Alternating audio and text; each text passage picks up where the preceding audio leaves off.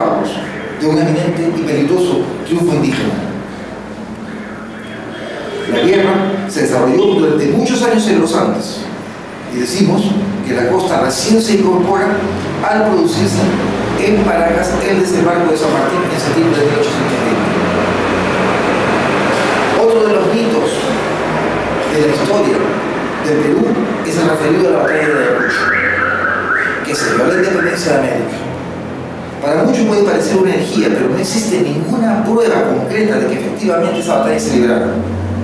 No hay duda que los ejércitos patriotas y realistas estuvieron frente a frente en la Pampa de la Quinoa, que estuvieron los generales Sucre y La Serna, que hubo las arengas, que se firmó la capitulación de Ayacucho, pero ¿sonaron los cañones? ¿Chocaron las espadas? No hay ninguna prueba al respecto, ya que en Huamanga no se registra la atención a muertos y heridos el día de la batalla. No se han encontrado restos de proyectiles ni municiones, y no sería de sorprender, ya que tanto el Estado Mayor patriota como el realista estaba conformado por masones, lo cual hace suponer que la capitulación fue pactada sin llegar a recurrir a la fuerza de las armas, y las ventajas y trato que recibieron posteriormente los generales realistas nos llevan a suponer que efectivamente fue así. Se les respetaron sus derechos como oficiales realistas.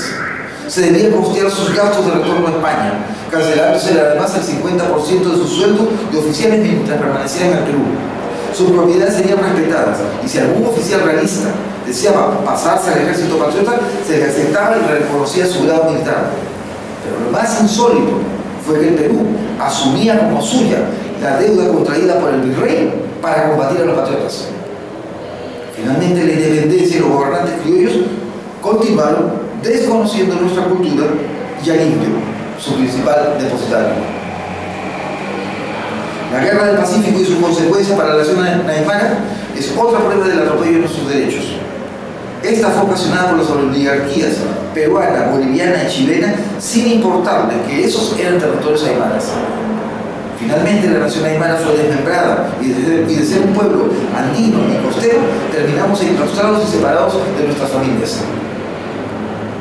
Hoy Perú y Bolivia siguen lamentándose la pérdida de territorios, pero ninguno reconoce el daño que nos hicieron a los aymaras, que nada teníamos que ver con la guerra y los intereses que la ocasionaron. Un último hecho que mencionaremos es el referido al surgimiento del llamado indigenismo. Al iniciarse el siglo XX, el indio no podía ser ignorado por la sociedad por más tiempo. Y algunos intelectuales empezaron a tomarlo en cuenta, y sus planteamientos y posiciones fueron los más variados y diversos, ya que hubo desde paternalismo hasta fatalismo. Pero lo que quedaba claro era que no entendían ni al indio ni a su cultura. En 1922, Francisco Arenas, en el libro Colonato de la raza indígena, sostiene que el indio conservador, idiota, antisocial, se debe convertir en obrero moderno, agremiado y empresarista, que debe ser sacado de los Andes y llevado donde más se le necesite por falta de mano de obra, que sea útil al país. En 1929, Dora Mayer, destacada intelectual indigenista, plantea en su trabajo El indígena y su derecho, algo que es totalmente desconcertante, en el sentido que dice que son los hijos de los gamonales los llamados a realizar la titánica tarea de restablecer la soberanía y grandeza de la raza indígena. ¿Quiénes? Los hijos de los gamonales. O sea, los hijos de quienes fueron nuestros opresores y nos aplastaron.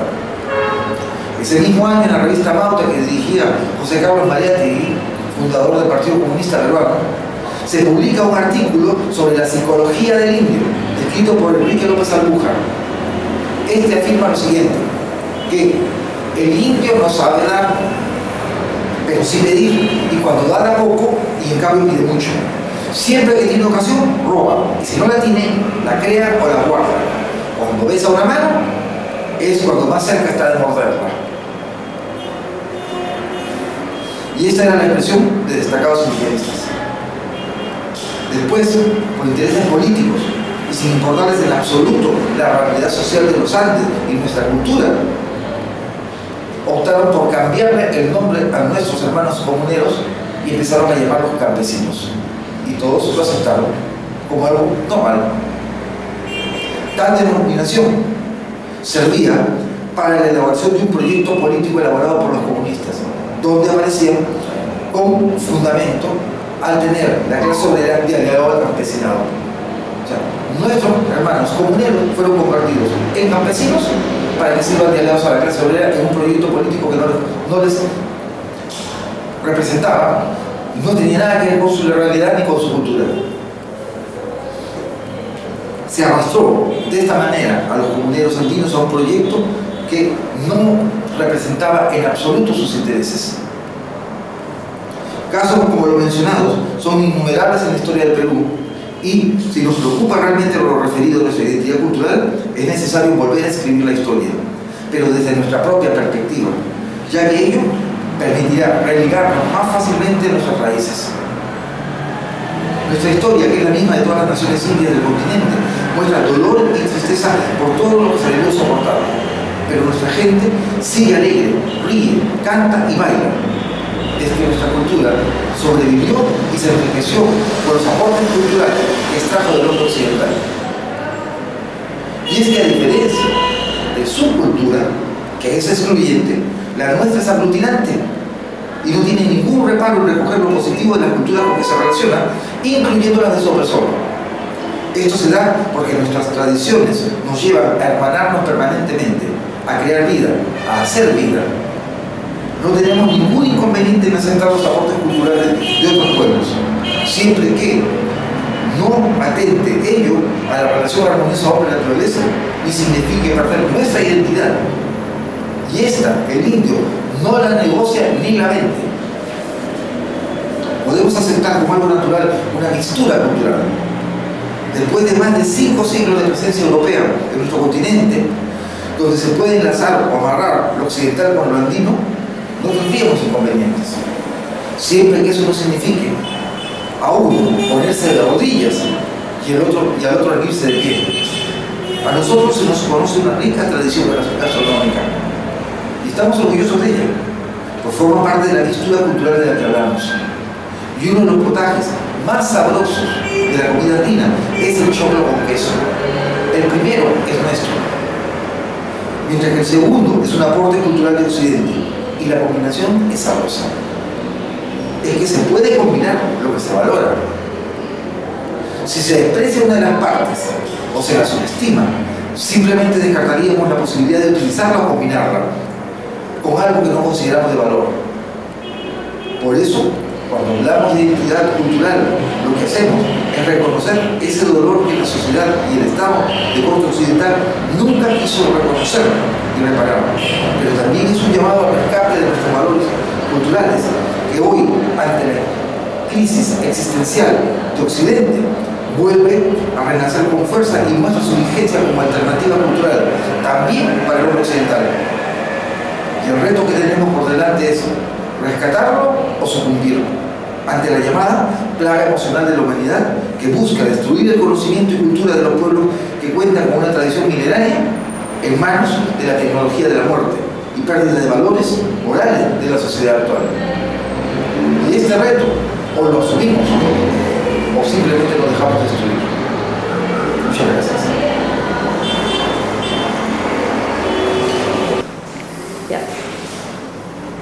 Bien, pues la idea de mostrar esta secuencia de fotos es básicamente porque la arqueología peruana presenta una serie de enigmas, interrogantes que nos lleva a pensar que lo que nosotros conocemos de nuestro pasado encierra un misterio que, si bien es cierto no podemos entrar a dilucidar claramente si esto fue así, esto fue así, pero por lo menos lo que podemos hacer es marcar algunos puntos, observaciones sobre detalles que llaman mucho la atención y que nos llevan a pensar que hay mucho más de lo que realmente se nos ha pretendido decir. Yo les planteaba a principios del siglo pasado de que al ver en la arqueología o el pasado del Perú, él encontraba dos momentos muy marcados. Uno relacionado con las llamadas grandes culturas megalíticas que se perdían a la noche del tiempo, y otra que eran las culturas que se desarrollaron